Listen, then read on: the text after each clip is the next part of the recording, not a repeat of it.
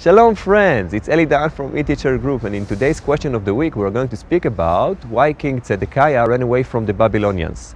Stay tuned and I will share with you one of my hot learning Hebrew tips.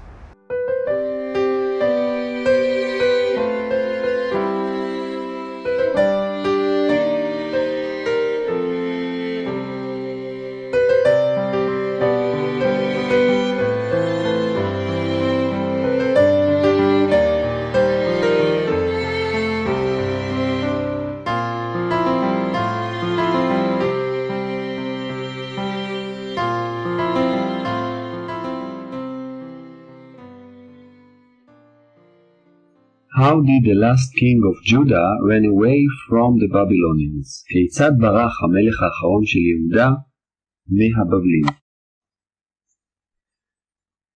We can see here a beautiful picture of cave. Cave in Hebrew, it's the word me'ara. Me'ara, mem, ain, reish, and hey.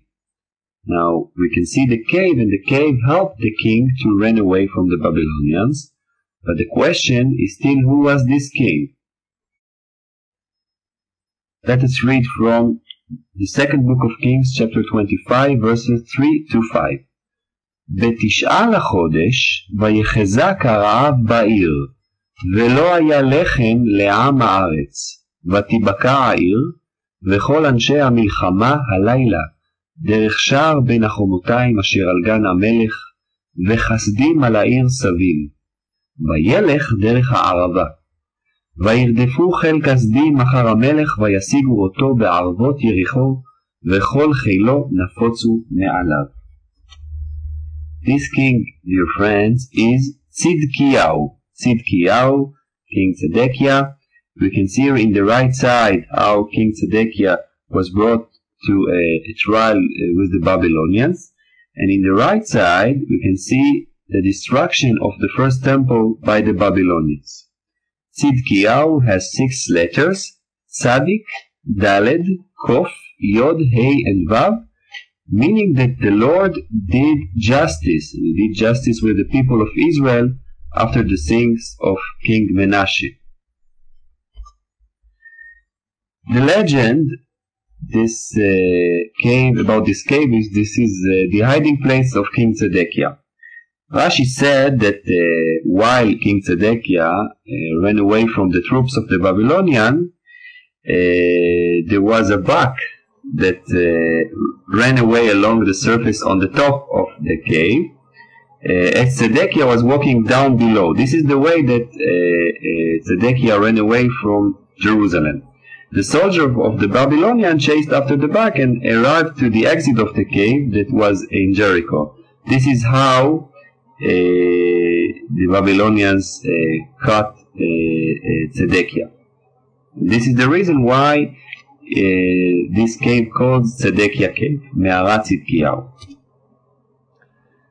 There is another description of Benjamin II from 1847. מחוץ לעיר נמצאת המערה אשר חפורה במצוות המלך חזקיה.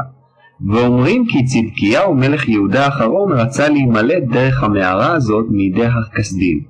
המערה סמוכה לשער שכם ורחבה כל כך עד אשר יוכל סוס ורוכבו לעבור בה. כן הגידו לי יהודים אחדים. The picture here is from the 19th century, and according to the legend here of Benjamin II, the story of Benjamin II, this king was in the days of King Hizkiyahu, and Tzidkiyahu was the last king. He escaped from this cave from the Babylonians. The Jewish tradition also links the spring in the belly of the cave, Ma'ayan in Hebrew, to Tzedekiyah tears, dripping there to the destruction of Jerusalem, occurred in 586 before Common Era. The Arabs called this cave the Cave of Korach. According to an Arabic legend, this is a place when the ground swallowed Korach and his congregation, as written in the book of Numbers 16 verse 32, ותפתח הארץ את פיה, ותבלע אותם ואת ביתיהם, ואת כל האדם אשר לקורח, ואת כל הרכוש. While you climb your stairs, you can count the Hebrew numbers 1, 2, 3, 4, 5, 6, 7, 8, 9, 10. Thank you for watching this video. We'll see you next time. You are more than welcome to leave a comment.